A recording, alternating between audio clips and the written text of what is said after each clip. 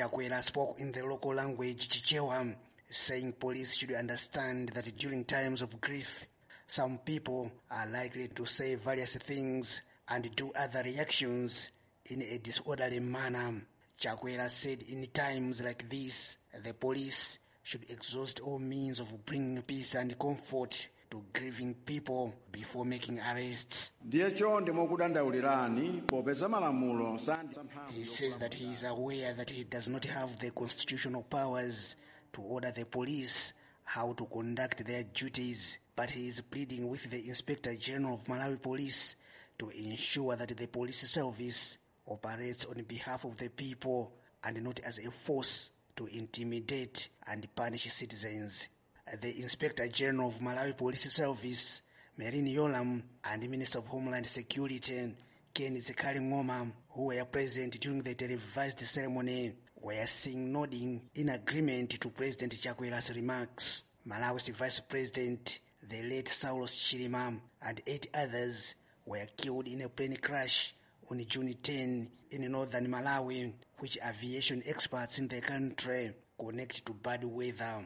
However, 2 weeks later, police arrested human rights activist Boni Kalindo, lawmaker Kamlepo Kalua, and faith leader Reverend Kondwani Gondwe over the alleged circulation of criminal audio content relating to the cause of the plane crash. Aviation experts from Germany and the Malawi Defense Force are investigating the cause of the plane crash, which some people suspect was a planned accident. Michael Kayatsa is Executive Director for the Center for Human Rights and Rehabilitation. He told VOA that Malawi should repeal some provisions of its cybercrimes legislation, which he says are prone to abuse. One of the provisions says that the government can restrict online communication, but also it criminalizes the communication that is deemed to be not in the public interest. These are provisions which can easily be abused. And what the government is doing is actually abusing those provisions. Kayatsa says the legislation contradicts the tenets of any democratic society. And in a democracy like we are in right now, to be using those archaic and draconian laws is actually a move in the wrong direction. People should be free to express their opinions. The Malawi Law Society says although the arrests were a violation of human rights, to repeal the country's cybercrime legislation based on people's emotions would be wrong. Its President Patrick Mpaka says through local media that instead the law enforcement agents should work to familiarize themselves with the law to avoid abusing it. For VOA Africa, I am Lamek Masina. A Kenyan court has ruled that the fatal shooting of Pakistani journalist Al-Shad Sharif by a police officer in 2022 was arbitrary and unconstitutional. High Court Judge Stella Mutuku on Monday found that the killing that happened on October 23, 2022 violated the scribe's right to life, right to equal benefit and protection of the law, and the right to dignity, among others. Consequently, the judge ordered the government of Kenya to pay the family Kenyan shillings 10 million, about $78,000 as a compensation. However, she suspended the monetary benefit for 30 days to allow the government to appeal against the decision.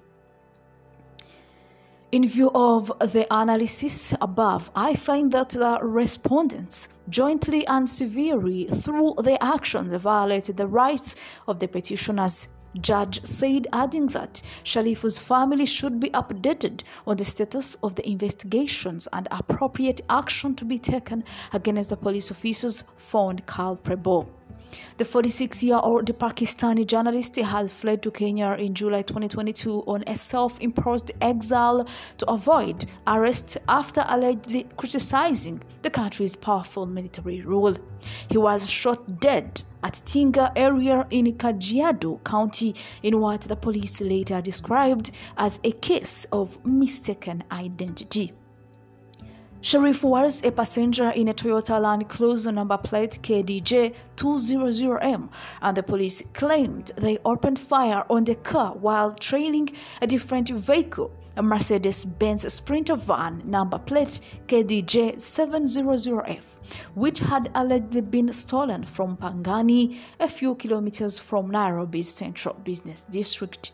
The following day, the judge said Kenya's Inspector General of Police admitted that his officers had fatally wounded Arshad Sharif in a case of mistaken identity. The widow, Mrs. Javeria Sidikwe, sued Attorney General Justice Muturi, Inspector General Police Japhet Kome, Director of Public Prosecutions Lenson Ingonga, and the Independent Policing Oversight Authority, among others, accusing them of delaying investigations into the shooting and keeping the family in the dark concerning the probe. The court ruled that Sharif was subjected to torture as his life was cut short without a just cause. Justice Mutuku further directed the police to conclude the investigations into the killing and that appropriate action to be taken against the officers found culpable. The judge said no person should be deprived of his or her right to life unless as stated in the law, and the police should not use force unless it is necessary. She added that Sharif had full and equal enjoyment of his rights in Kenya, including the right of freedom and security. The judge noted that the widow wrote several letters to the government and its agencies on the status of the investigations, but no response was forthcoming. Justice Mutuku added that all the government agencies sued in the matter, including the National Police Service, cannot escape responsibility as they have the mandate of upholding the rule of law, good governance, and the Constitution. Sidikwe's lawyer, Dwedri Ochiel, added that the use of lethal force against Sharif by shooting him dead was arbitrary, disproportionate, unlawful, and unconstitutional.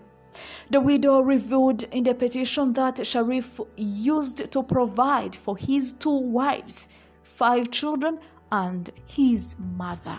She moved to court saying she was apprehensive that the failure to investigate, arrest, or prosecute the police officers who caused the death of her husband was a ploy cover up the matter and a violation of the Constitution.